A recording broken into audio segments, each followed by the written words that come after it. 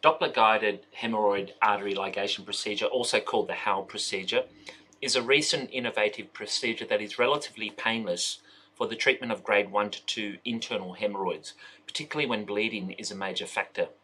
It involves the insertion of an ultrasound Doppler probe through a proctoscope into the anal canal, and you can see here with the ultrasound probe it is possible to determine with precision the exact location of the feeding artery that supplies blood to the hemorrhoid. This then allows for the artery to be tied off.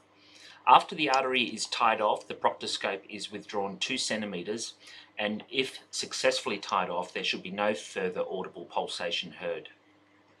The proctoscope is then rotated and the next feeding artery located and tied off in the same manner. This is repeated until all audible arteries have been tied off.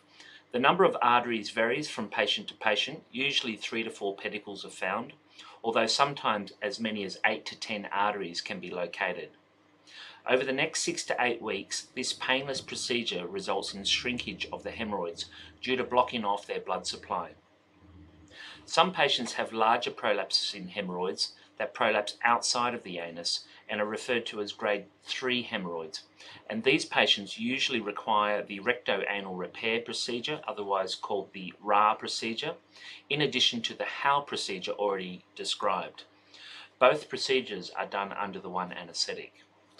This is a procedure where once all the arteries have been tied off in the HAL procedure, a further running suture is required for the largest prolapse in hemorrhoids.